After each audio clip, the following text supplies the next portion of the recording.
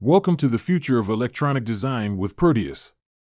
We are thrilled to introduce our brand new libraries, packed with the latest components and features to supercharge your projects. This FSR library model offers an actual FSR experience, which you can easily integrate into your projects. It features a convenient slider control for adjusting the force applied to it. The foundation of this model lies in the graph sourced from the FSR guide document, showcasing the inverse correlation between force and resistance.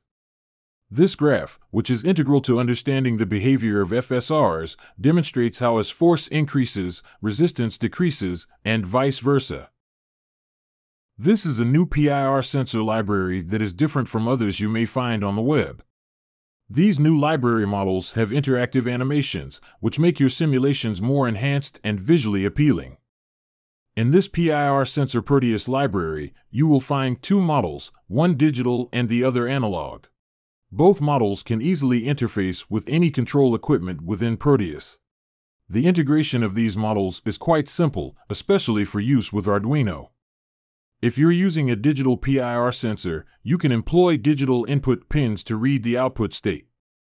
However, with an analog sensor, you can utilize an analog pin on the Arduino to capture the output voltage and then convert this analog voltage into a meaningful representation. I have developed an LED meter capable of reading voltage ranging from 0 to 5. It features 10 LEDs that correspond to the input voltage level. The goal is to provide a quick and intuitive visual representation of the data, making it easier for users to interpret and respond to changes. The LED meter is an analog-controlled model that typically expects a real analog voltage input to control the LED brightness or display level. To connect it with Arduino, you can use a low-pass filter. The LED meter model library consists of 4 types of meter models: red, green, and blue, with the 4th model being the RGB model. All models have the same functionalities but feature different color displays. Are you looking for a Modbus RTU sensor to simulate in Proteus? Look no further. With our Modbus RTU sensor library, you can simulate a temperature and humidity sensor within Proteus. The library model provides realistic sensor data, mimicking actual sensor behavior for accurate testing and development. You can adjust the simulation mode, such as temperature and humidity settings, either automatically or manually, to suit your specific needs. Now you can simulate the optical fiber transmitter and receiver in Proteus with the optical link model. This simulation model is created using the photodiode DT8811VB and phototransistor Q2N3904 SPICE models with slight modifications. It represents a fiber optical transmitter and receiver with an optical fiber link. It is designed solely for the demonstration of TTL-compatible devices, Arduino and other microcontrollers, connected with an optical link. A flex sensor is like a bendy ruler for electronics. It's made of a thin, flexible strip that can detect when it's bent. Inside, there's a special resistor that changes its resistance when the sensor is bent. So, when you bend the sensor, it sends a signal to show how much it's been flexed.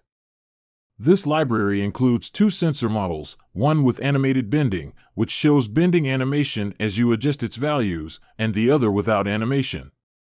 Both sensors function the same way, but they differ in graphics and animation.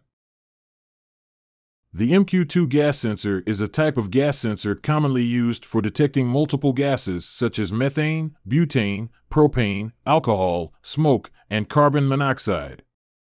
The MQ2 sensor provides only analog output. Therefore, I have designed a sensor model without the comparator module. This is the gas sensor circuit with a comparator module. You can set a threshold by using a potentiometer so that when the sensor resistance goes below the comparator threshold value, the module will output low, otherwise, it will output high. The fan library includes various fan models such as cooler fans, pedestal fans, exhaust fans, and table fans. These models are built on the Proteus VSM DC motor model but with improved graphics, providing visually appealing feedback on motor operation. However, it's important to note that some models are constructed using the simple DC motor model, limiting the extent to which properties can be altered for these specific models. Here is the new rotary encoder model I have designed for Proteus, featuring the same interface for connection as the actual hardware. When you open up the Properties window, you'll find a couple of options for adjusting your encoder. The first one lets you tweak how quickly the knob spins around, basically how fast it moves. You can set this speed in hertz. The second option is all about which way the knob turns, either clockwise or counterclockwise. It's as simple as picking between 0 for clockwise or 1 for counterclockwise. So, you have the freedom to control both the speed and direction of your knob's rotation with ease. A reed switch is a type of electrical switch operated by an applied magnetic field. It consists of two ferromagnetic reed contacts enclosed within a glass tube filled with inert gas. When a magnetic field is applied, the reeds are drawn together, completing the circuit and allowing current to flow. This cool model makes your Proteus simulations more fun and realistic. You can see exactly how a magnet bar triggers the switch to turn on when it comes close and turns off when it moves away. Now, keeping the video short, I will only mention the name and one-line description of the library's models. A Servo driver model library for Proteus. With this driver, you can control multiple servos using only 2 pins on your Arduino board. The Tank Level Models library is designed for tank-level projects in Proteus. You can use them as water level sensors, and in most projects, they serve well as level sensors. A ball tilt switch sensor, which is commonly used especially in applications where basic tilt detection is sufficient. The sound sensor model allows simulation of sound through input from a PC. The sound sensor captures audio input from a PC, such as from your headphones microphone or any other microphone. The INA219 module is like a little helper for your Arduino. It helps you find out 2 important things about your electrical stuff: current, how much electricity is flowing, and voltage, the power level. There are more libraries available for download on my website, electronicstree.com. If you have any requests for Arduino Module Libraries in Proteus, please leave a comment.